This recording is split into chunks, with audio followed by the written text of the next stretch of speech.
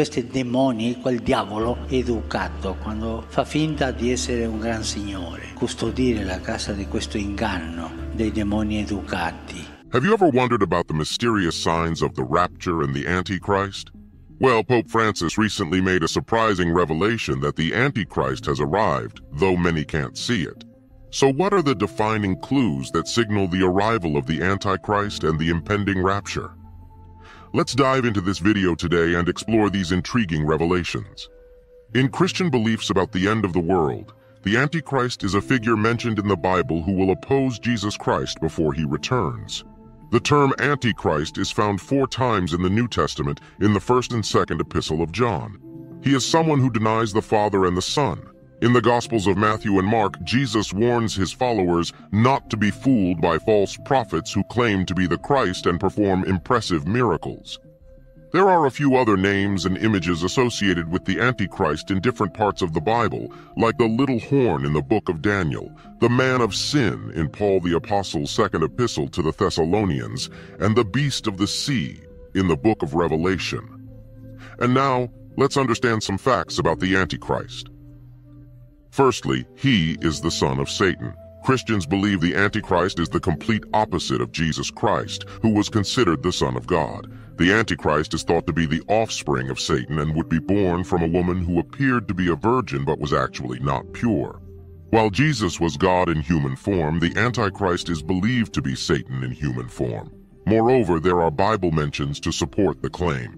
The New Testament in the Bible, specifically in the letters of John chapter 2 verses 18 to 27 and chapter 4 verses 1 to 6 speaks of the Antichrist, suggesting that the end of the world could come at any time.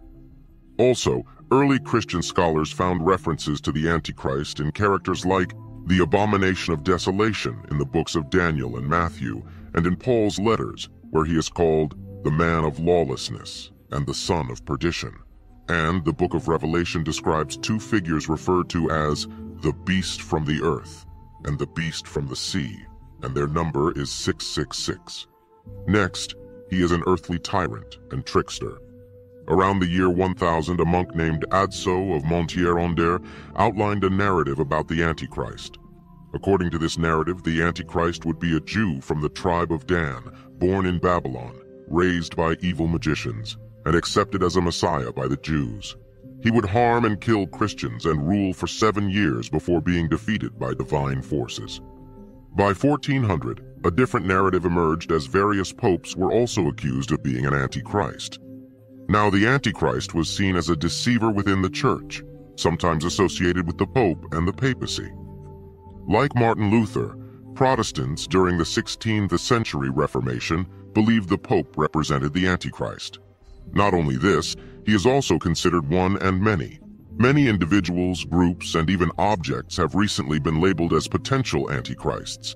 American presidents like Ronald Reagan, John F. Kennedy, Barack Obama, and Donald Trump have faced such accusations. Some see the Antichrist as a recurring pattern of power oppressing the weak. Various public figures, including Osama bin Laden and Saddam Hussein, were also accused of being the Antichrist. Some even believed that barcodes and pet microchips contained marks of the beast. Finally, he dies in the end. According to Christian tradition, the Antichrist will ultimately be defeated by the armies of God, led by Christ, leading to the establishment of the kingdom of God on earth or in heaven. This shows that, despite appearances, Christianity maintains the hope that goodness will ultimately overcome evil.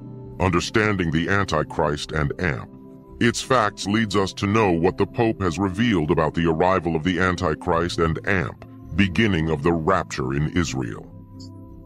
The Pope suggests various theories regarding the Antichrist. First is the rich billionaire theory.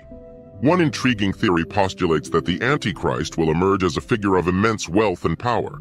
This scenario is deeply rooted in biblical passages, particularly the imagery of a beast with 10 horns and 7 heads. These 10 horns and 7 heads are believed to symbolize various nations or influential groups. In the context of the rich billionaire theory, the Antichrist would exercise control over these structures owing to their vast wealth.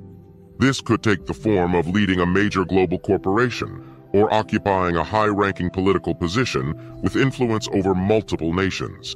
Intriguingly, the Bible alludes to the beast's control over the masses, who venerate it for its might. This, in essence, mirrors the kind of sway and authority a wealthy individual could exert in the modern world. It is theorized that their vast resources would enable them to shape public opinion, manipulate the media, and even influence political leaders. The concept of economic control, symbolized by a unique mark for buying and selling goods, is associated with the Antichrist's potential oversight of global finances. Second is the religious leader theory.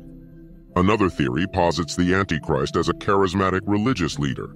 The Antichrist may employ cunning actions and supernatural feats to establish a global religion in this scenario. This notion is linked to the biblical concept of spiritual deception, where the Antichrist leads people astray through seemingly miraculous acts. The idea here is that these actions are intended to deceive followers through the illusion of divine power. The apostate church leader theory. For others, the Antichrist's emergence is viewed as a perversion of the Christian church.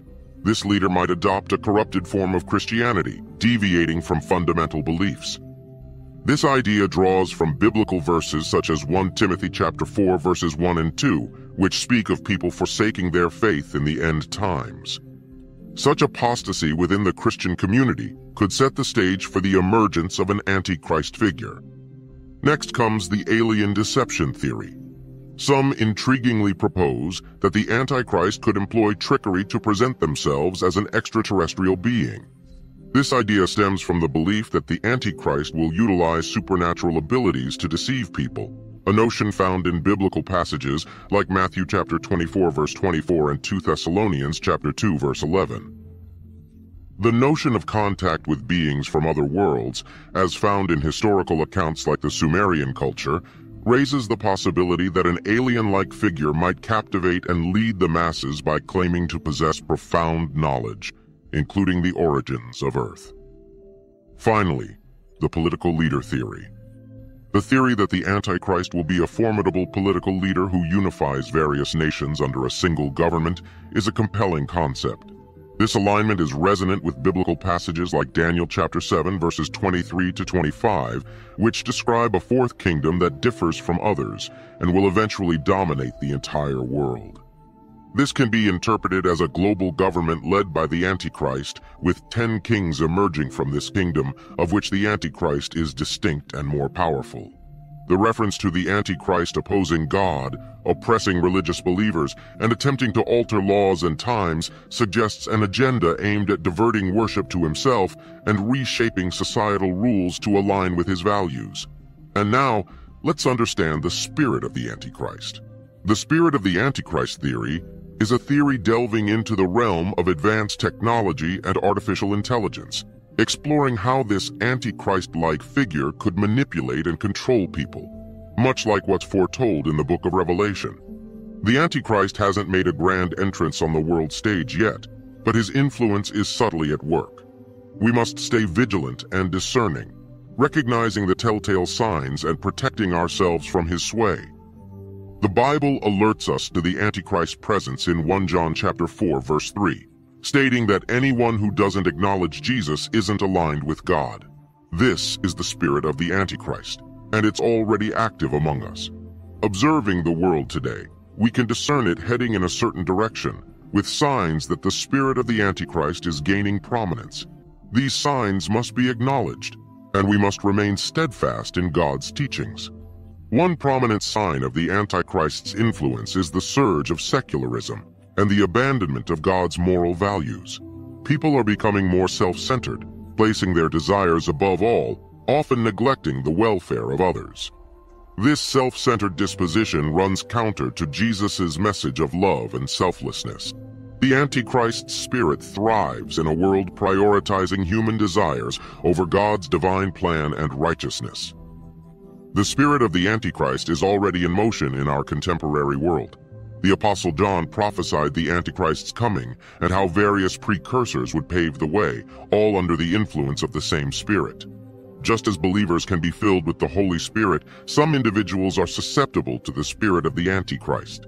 We witness a waning reverence for Jesus Christ and a surge in anti-God sentiments in society, leading to a surge in lawlessness, a trend that's growing more conspicuous. For instance, Bibles that once graced American classrooms and UK hotel rooms are vanishing from public spaces, and the fear of God is diminishing worldwide. All of these shifts lay the groundwork for the Antichrist's advent. Contrary to some beliefs, the Antichrist may not have to instigate significant changes upon arrival. The world will already be primed for his influence when he does appear. The spirit of the Antichrist is actively shaping a world where the fear of God is declining, signifying the times as foretold in the Bible. The Bible describes the arrival of the Antichrist, and the Pope connects those biblical prophecies and theories about the Antichrist with today's world. So let's dive into the video to know the mystery of the Antichrist that has intrigued scholars and believers for centuries. The religious leader theory. The Antichrist theory suggests that the Antichrist could be a religious leader, a complex aspect of the study of end times called eschatology. This idea has made people wary of religious figures, drawing from interpretations of Bible verses. In 2 Thessalonians chapter 3 and 4, Apostle Paul talks about a lawless figure opposing gods, interpreted by some as the Antichrist, a religious leader with sinful tendencies. Apostle John warns of antichrists in 1 John chapter 2 verses 18 to 22, people denying Jesus as Christ, contributing to the notion of a charismatic Antichrist, diverting from traditional Christian beliefs. In Matthew 24, Jesus warns of false prophets deceiving even the elect, setting the stage for the idea of an Antichrist using religious charisma. This concept connects to discussions about the end times, the second coming of Christ, and biblical prophecies, with scholars offering diverse perspectives throughout history. Political leader theory. The second theory suggests that the Antichrist might be a political leader, adding complexity to Christian end times interpretations. This idea explores the notion that a political leader could engage in interfaith diplomacy, presenting unity while subtly undermining core religious beliefs aligning with Bible warnings about false prophets.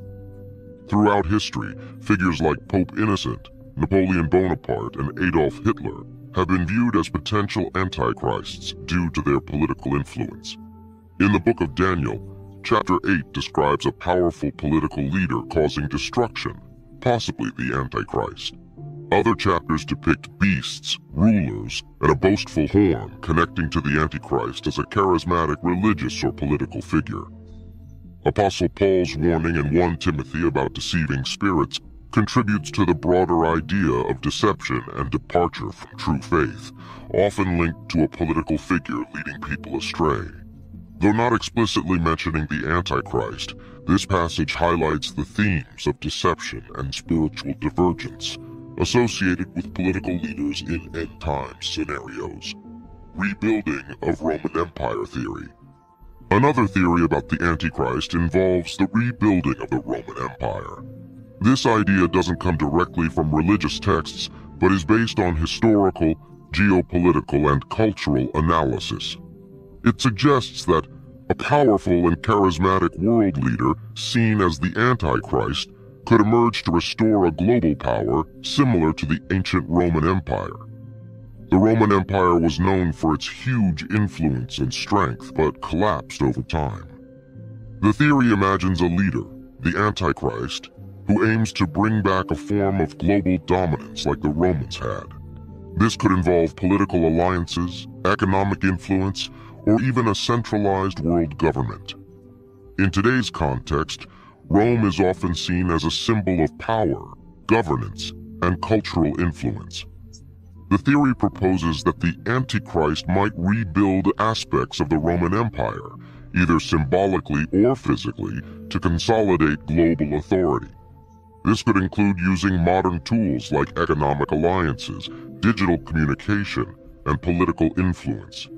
The idea is that the Antichrist would be strategic in politics, forming alliances, manipulating international dynamics, and using crises to advance their agenda.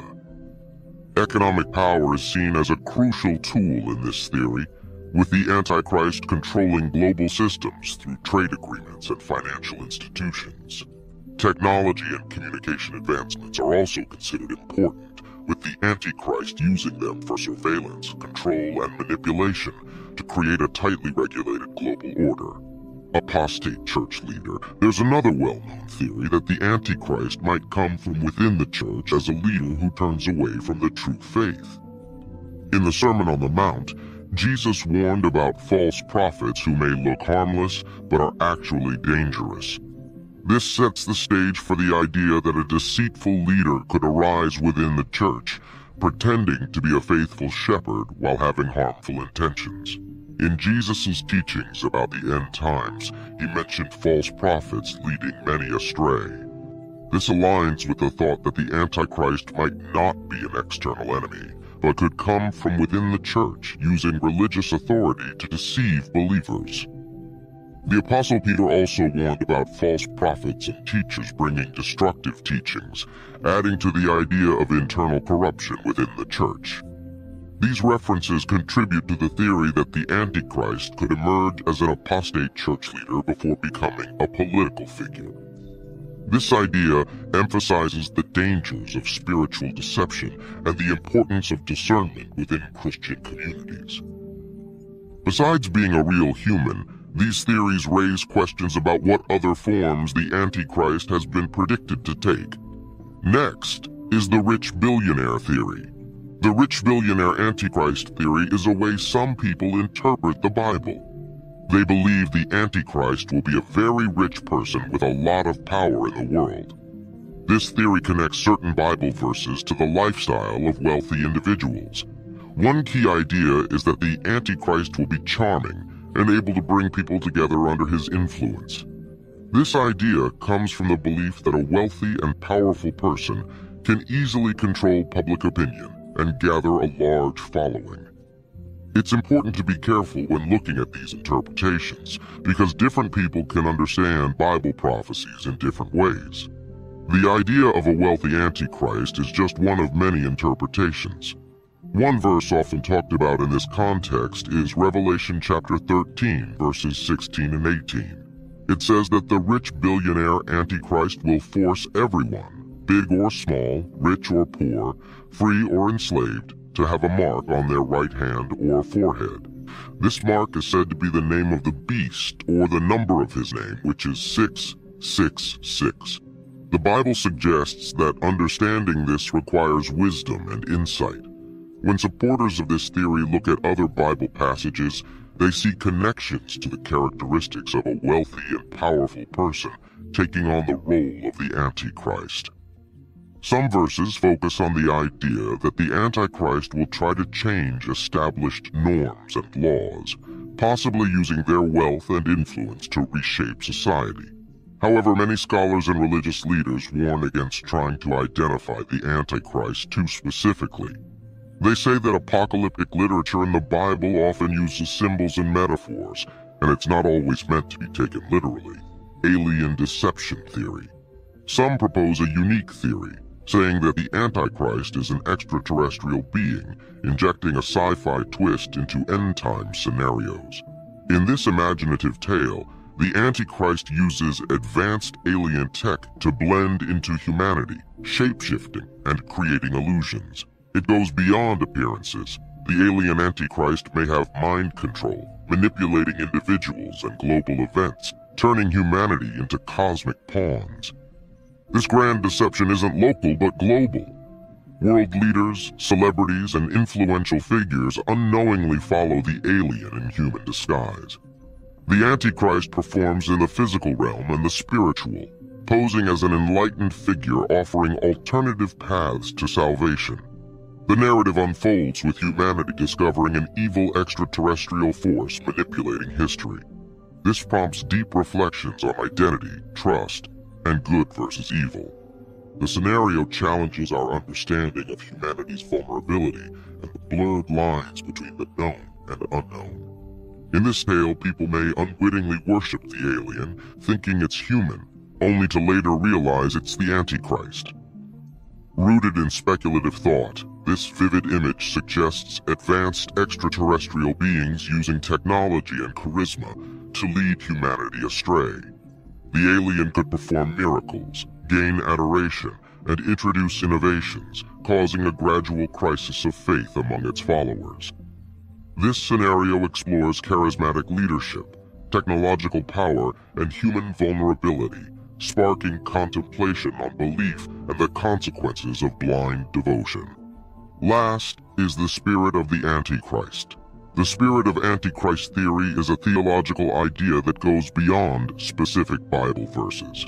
It suggests that the spirit of the Antichrist opposes the principles of Christ and isn't tied to just one person, but can show up in different forms and ideas. This concept has been around in Christian thinking for a long time, focusing on the subtler ways evil and opposition to Christ can influence people. The spirit of the Antichrist is seen as a force that subtly affects individuals, societies, and ideologies opposing Christian values. It involves denying or distorting core Christian beliefs, like the divinity of Christ and the authority of biblical teachings. This spirit can be present in ideologies that actively go against Christianity or in moral contradictions that go against Christian ethics. In modern discussions, the spirit of Antichrist theory is applied to things like the secularization of societies, the rise of atheistic ideas, and changes in traditional moral values. Some use it to analyze cultural shifts and political movements that challenge Christian principles. However, critics argue that it can be too broad and subjective, making it challenging to identify clearly in different situations. Also, Pope Francis mentioned the Antichrist, cautioning everyone to be aware of signs that might indicate its presence in various places like parks, schools, or even churches. This theory allows believers to stay vigilant against influences that go against Christian principles. So, what do you think of the theories suggesting the Antichrist has arrived? Comment below and subscribe for more. If you enjoyed this video, give it a thumbs up and share with your friends so we can keep making them. For more videos like this, hit the subscribe button and remember to click on the notification bell. Also, be sure to check out our other videos as well. Thanks for watching.